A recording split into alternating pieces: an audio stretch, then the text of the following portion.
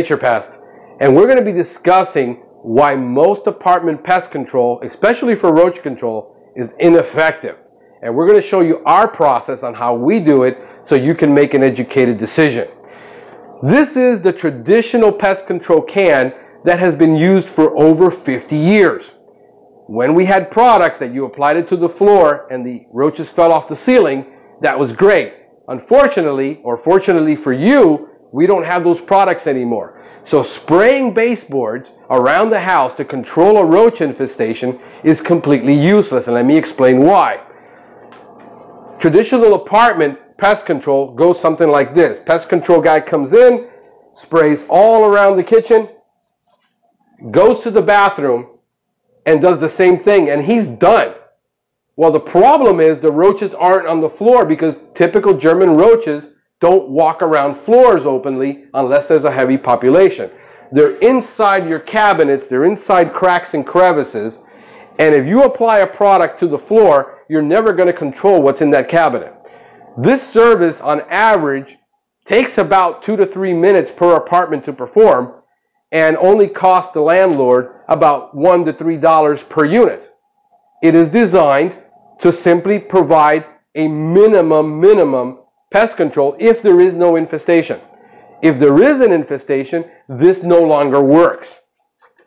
So what we're going to do is we're going to show you what a holistic pest management service includes to control roaches in your unit and why this is the most effective process that is used in hotels, hospitals, public schools, green buildings, and organic facilities to control pests without contaminating your kitchen. The old traditional service, you call the pest control company and they tell you, we're going to be there on Tuesday, you got to remove everything from your cupboards, and they're going to spray the inside of your cabinets with a chemical, contaminating all your dishes, all utensils, the food that is in there. They're going to have to come back next week and go through all this again. Our service is completely non-disruptive, and it doesn't contaminate any surface, any utensils, or any food in the kitchen. So let me start by looking at where these roaches are going to come in. Let's look over here in corners. Now, German roaches, unlike American roaches, which are the large palmetto bugs, German roaches are what are known as thigmotactic insects, meaning they like their body touching something 3/4 of the time to feel protected. Females, when they're pregnant, they're usually pregnant about every 6 weeks. And therefore, they don't go very far from when they're nesting because they're protecting the eggs. You see a lot of roaches running around. Usually, those are male roaches.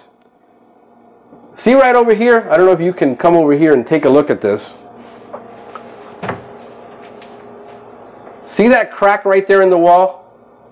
Okay, that's where a roach is hiding.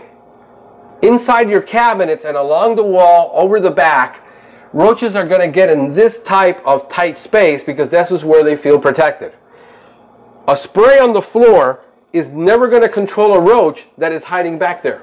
And neither is a spray because sometimes you can't get it all the way back where the roach is hiding. So we're going to show you what we use, and we use a 3-part process where we use 2 different types of baits, and we use an insect growth regulator to control this problem. In a case like this, we're going to take our roach bait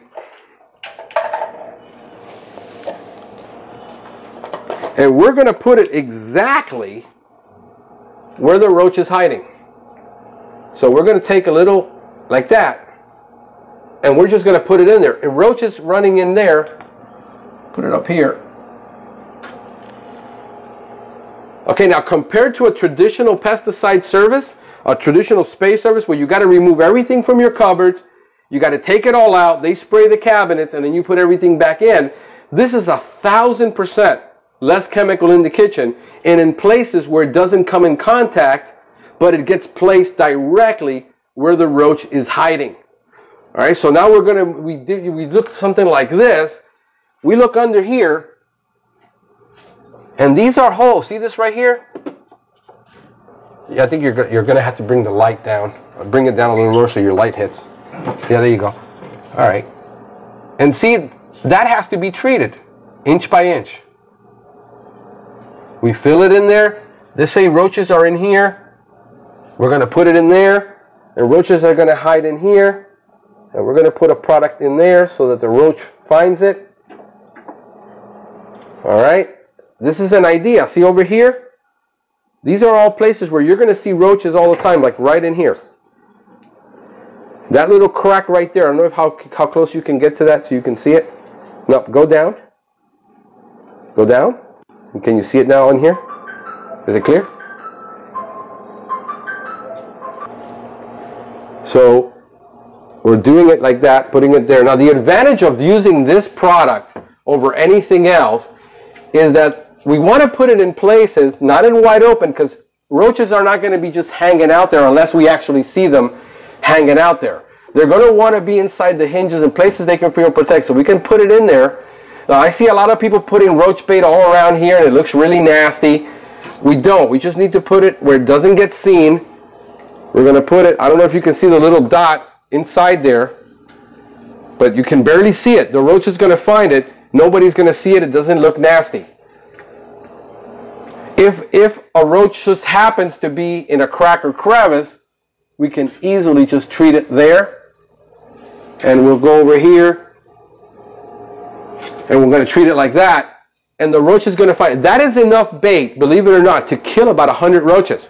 Why? Because this active ingredient in this product, the way it works is it uses their biology against them.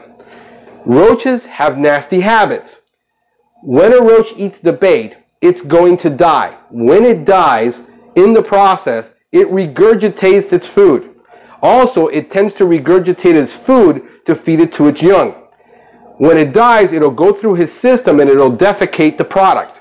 Roaches will eat their excrement, causing a chain effect to die.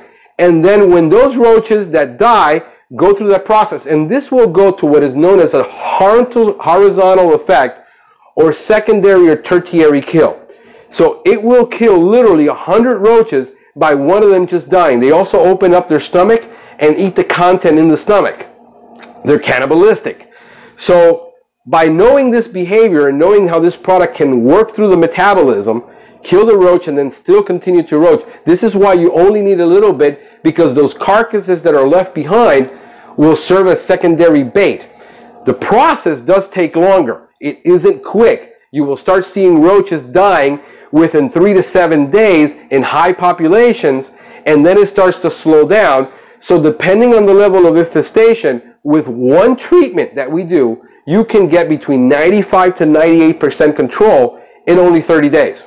But it is a slower process because it is using all this biology against them. So once we got the cabinets treated, we're moving around. You can see there's a lot of plates in there. There are things we don't want to contaminate. There's food. We're going to do the same process. Okay, we're going to put it in a place where nobody sees it. The roach will find it. All right, see, like places up here, roaches are going to hide in there. See, if I can stick my needle in there, the roach is going to be up there. So we're going to treat all that in there. Okay, if I have to, I can't reach the cabinet in the back. We don't have to remove anything. We have handy tools to basically get it anywhere and reach places. So we don't have to be getting ladders. We don't have to disrupt. And there's the product in that corner, and we don't have to disrupt anything.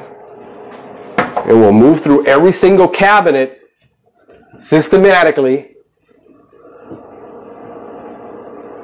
treating the areas where the roaches are, putting product that is barely noticeable. This product can be later removed. Once it dries and it's had its effect, it can be completely removed. Unlike other baits that will dry and stick to everything and turn brown or black, this bait doesn't do that. It stays where you put it. See how you have that little crack right over there? A little nymph, a German roach nymph, can go in there and hide. And we're going to go ahead and treat that little corner. And then we can treat that and do the same thing to all the cabinets. You've got medicine in here. None of it gets contaminated.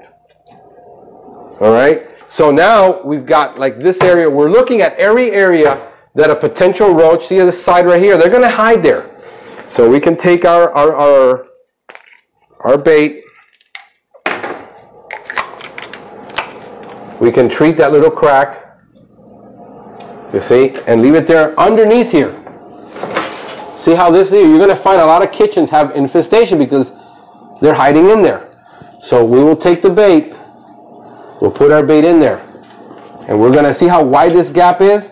You can literally have 100 roaches just living in that little piece right there, and nobody will know about it. We're going to move down to the lower cabinets. This is a step-by-step approach. So we're moving down here, and we get to places like here. Down here, there's little cracks where nymphs can hide. And we're going to go inch by inch through this kitchen. And we're going to treat it. So what about my drawers? I have roaches coming out of my drawers. That's not a problem. We don't have to contaminate where your utensils are. The roach is going to find the bait. So we're going to come around over here. And we're going to put the bait right there. And the roach is going to come out of that drawer, find it, and eat the bait. And we don't have to contaminate it. Now we get into places like this where you got all your stuff. Well, we don't have to contaminate it. We take our tool. This is where 90% of your roaches are going to be, especially underneath your sink.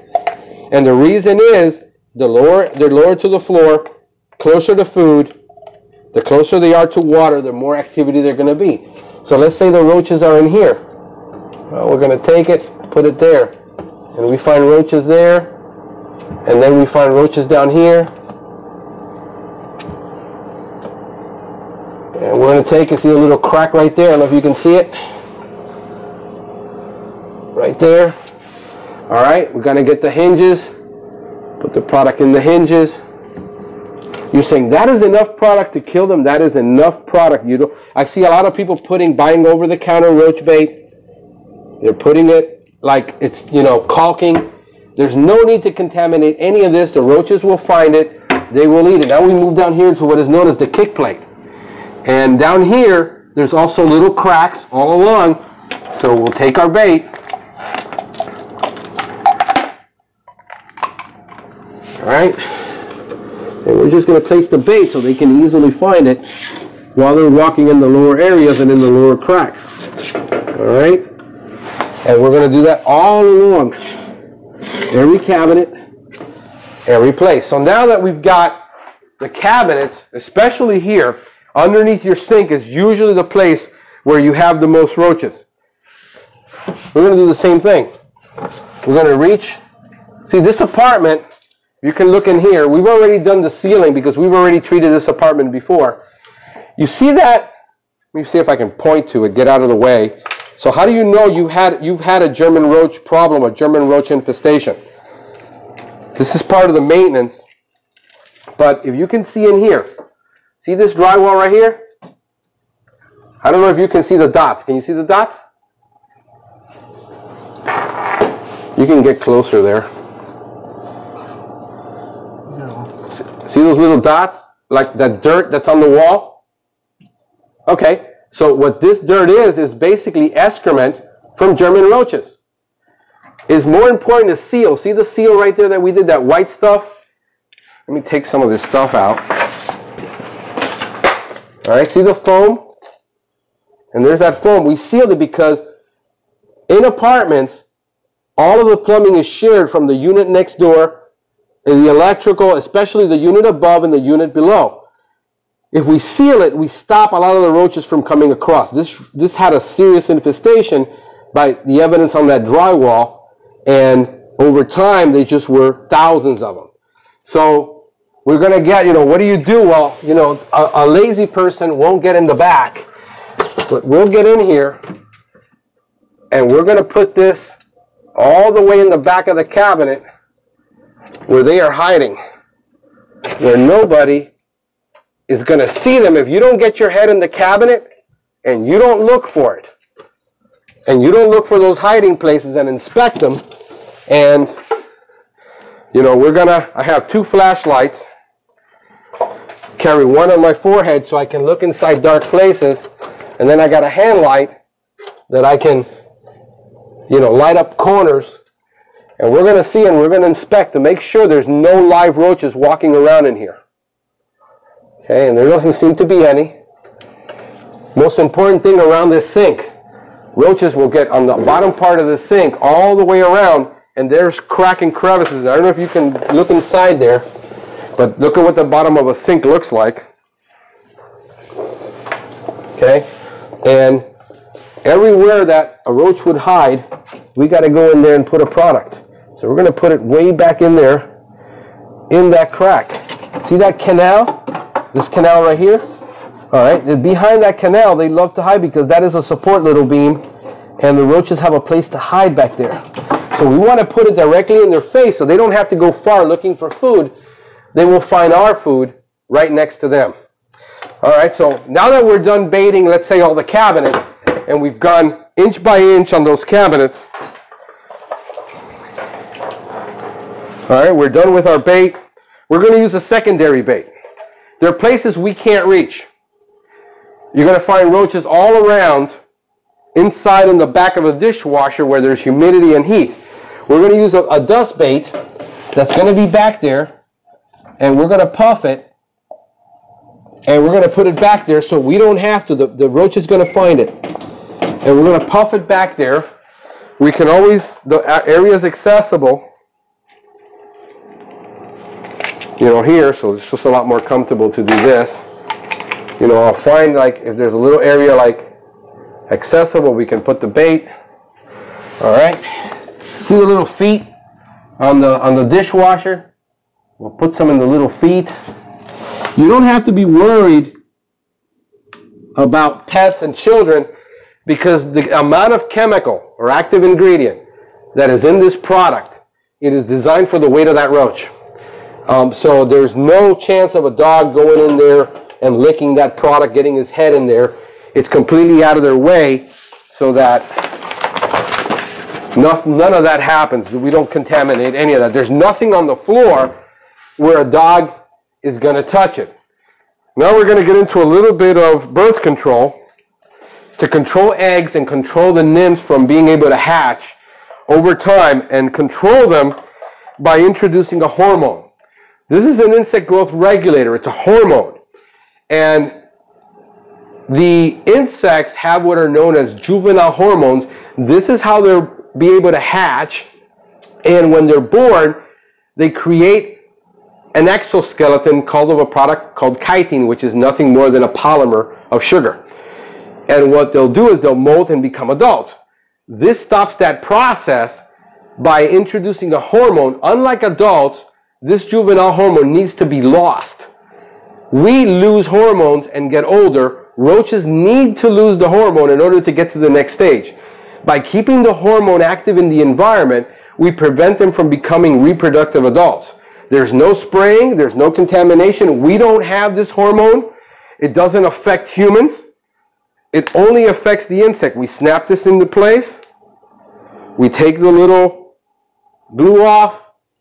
We go over here into a high corner where nobody touches it. And we just glue it up in there. And we just leave it there. And every 3 months, when we do the maintenance service, we're going to replace that hormone. This is what's going to keep your apartment from getting reinfested over time. And that product will last up to 3 months in there, active. And then we won't have another roach infestation. All right, so we've got 2 baits. All right, so now we're going to get into things that are overlooked. Well, how did they come here? Well, we know that they came in through the pipes. We sealed the pipes to prevent roaches from the other unit. What happens with a lot of times is people get a roach infestation, and what they do is they set off foggers and bombs and sprays, and what that does is it causes them to go scampering into the next unit. By sealing that off, we stop that process. What we got is outlets and electrical conduits. So oftentimes we will open this up in here, and we have to treat behind there, because if we ignore the infestation there, there's voids, there's cracks. So what we do is we take one of our baits and we will put it underneath into the wall, and we'll pump it in there. This will put product into the wall, so when they're coming across, they will find the bait product and not want to come in here. If we do find roaches in there, then we simply put a little bait in that crack, and then we'll eliminate the infestation in here. If we spray the floor and this is never checked, then what will happen is we'll be killing roaches and they'll still keep reproducing and coming out of there. So we want to prevent that, and that's one of the steps that we take to make sure that we protect this unit from another infestation. We don't want to have to repeat this process again. There's obviously, you've got microwaves, and the same thing, we would treat the back of this, and microwaves are notorious electronic equipment for getting roaches. We can actually just treat it, not having to contaminate the inside of the microwave, with 4 dots. The roaches will find it. We can put it back. Its life is normal. We'll put this back. All right, so another one, a big problem that nobody wants to do is look behind the stove. It's a lot of work to pull a stove sometimes. If this was a gas stove, we couldn't pull it, because if we pulled it and we broke the gas line, we would have a serious gas leak and we wouldn't do it. We would have to figure out a way around it. Being that this is an electric stove, usually we can pull it and get it out of the way. Most stoves will easily slide forward. All right, so there's a lot of places. Remember I talked about cracks inside the cabinet. This is what your cabinet looks like. There's evidence there of roaches, the little dots, that roaches were here. Okay? In here, there's cracks all along this. So we have to treat every single inch of this. We would go in here, treat the back of here, the back of there, there, there. We're doing there. We're going to do there. See the crack down here? You know, roaches are going to get in there and live. They love to live in places like this. So we're going to treat that. We're going to go to the bottom, the plate when they're coming out, treat all around it. You know, in there, all up here, all the way around. You see them coming out of everywhere. So all this has now been treated. We're going to treat the back of the stove. You got all kinds of little cracks and crevices. Putting the product. You don't need that much. On the little hinges all the way around the kitchen. So the roaches that are in your stove are going to come out. Also, places might have large American roaches. All right, so what we're going to do back here as a preventive is we have a glue board, a sticky trap monitor that's going to tell us what's in this unit over time. So when we come back, we can always inspect it and look at it, and we'll just put it back here behind the stove where nobody's going to touch it. And those are our eyes and ears when we're not here. So if we got a mouse, if we've got a large roach, if we've got fleas, if we've got something, that's going to be the one that's going to tell us what's here. Because sometimes people do not see what's in their unit. All right, so we'll push the stove back.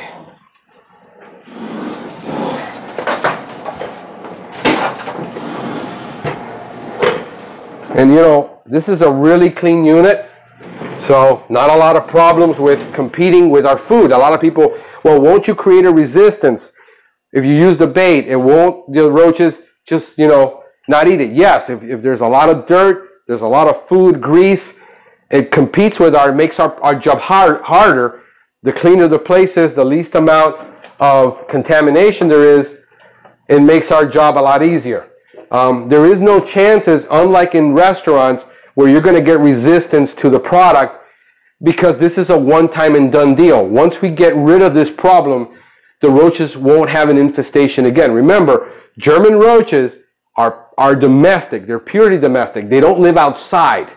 Unlike Asian roaches that look similar and live outside, or palmetto bugs that live outside, they're purely domestic. They have to be brought in with something. So either you brought a box in when you moved, you had them in your old unit, you bought a piece of furniture that was used and it had the pest inside. You had like an appliance, like a used microwave that you got, and the roach came with it. The neighbor got it, and then you got it. But once we get rid of it, and we get rid of it in the other units, it doesn't happen again until it's reintroduced. You got places that people ignore all the time.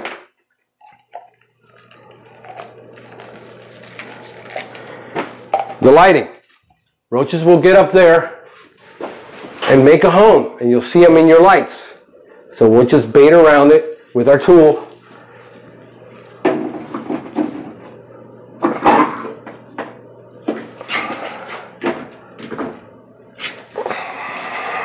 As you can see, this takes a lot more time than spraying, but this is what ensures that we get the control very, very quickly. Boxes in your house when you have roaches is a no-no. Why? See that corrugate? Those little holes, that's called a corrugate. German roaches love to go in that corrugate and live. So does silverfish. So if you've got boxes in your house from a move, the moment you move in, you want to throw this out and you don't want this in your house. If you're buying food from a wholesale place and you're bringing boxes in, you want to get the boxes out as quickly as possible. This is a major problem for German roach infestation.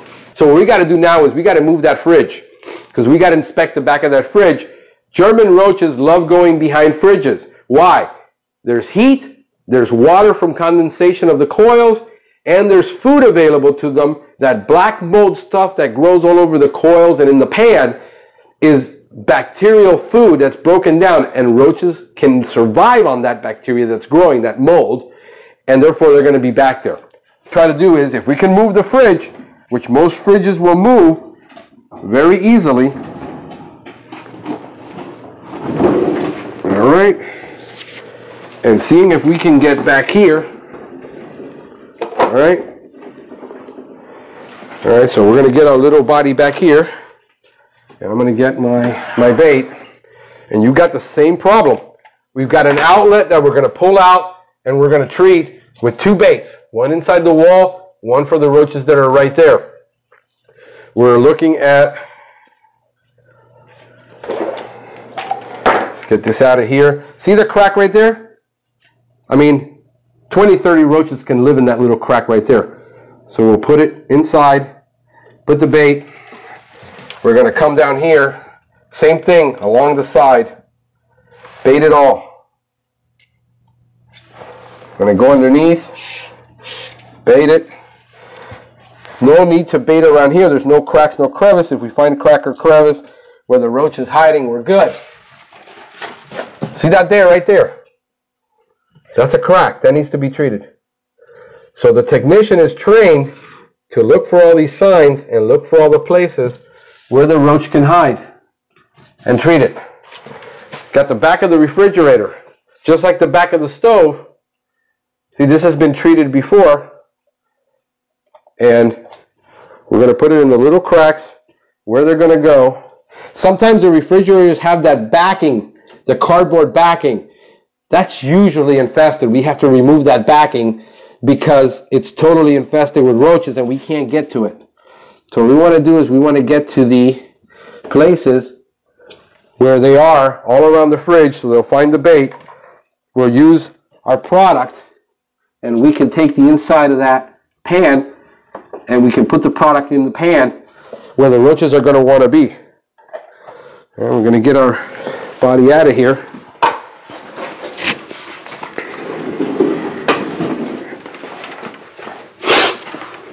You know, and on top of this cabinet right here, same issue. They're usually, if you have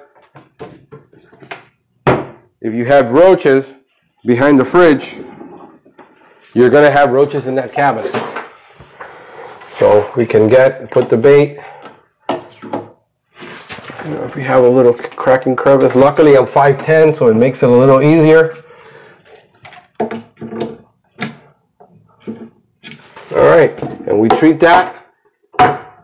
What are we going to do when we come back? We're going to do the same thing again on the follow-up.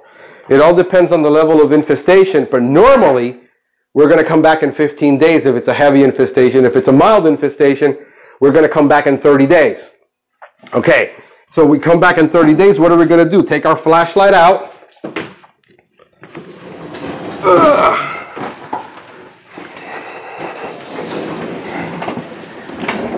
Anytime you put a refrigerator in or up against the wall, you want it to be 4 inches from the wall, approximately, to allow it to breathe. That's what the manufacturer recommends. You don't want that compressor getting hot. So if you've got German roaches in an apartment and you've had holes in the wall and that's been dealt with, chances are you've probably seen American roaches. You've seen large roaches. They're different. They don't behave the same way. They're not in the same family. They like to hide in places down here, the voids, what is known as a void in the wall. Once we seal that big hole, they're behind that wall, but they can't make it through because they're really big. But they might still be here. Nymphs might still be in there. But with the bait, we're going to deal with the nymphs. But the adult roaches are hiding. They're hiding behind that dishwasher hole. They're hiding in this hole. So what we're going to do is very simply look for the hole that the builder left and put a hose in there. And we're going to put a bait product that is a granular bait product just to deal with large roaches. And we'll do the same thing like behind.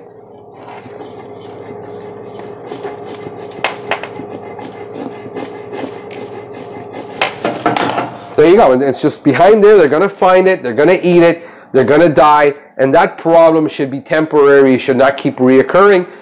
But, we're going to go ahead and treat it, and that's the way we would do it if you had 2 different types of roaches. There's absolutely no need to spray anything in your home to get a roach problem resolved, or many other problems in the home, like ants. There's absolutely no need to spray. We're going to come back in 30 days, 14 days.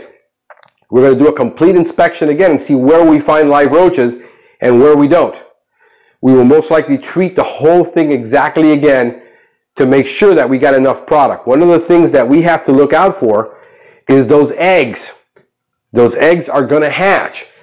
It takes about 6 weeks for an egg to hatch.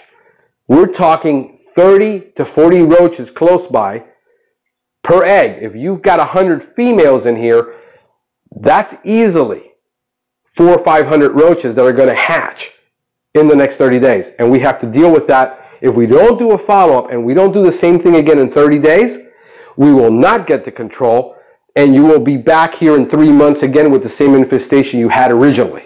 So a second service has to be done, most likely a third, depending on the level of infestation. Not every unit is the same. Not every unit has the same level of infestation. It is based on evaluation every time we come. So the typical apartment takes about 2 services. When it's heavily infested, about 3. That's been the average. So as you can see, this is how we perform a German roach and American large roach service in your apartment, where there is absolutely no need for spraying or any type of contamination.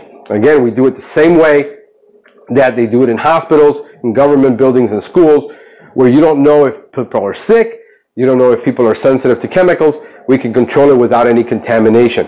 For more information, you can always visit our website at naturepest.com, and you should be able to receive, along with this video, your quote on how we do it, and we look forward to serving you. Again, this is Frank with NaturePest, wishing you a pest-free day.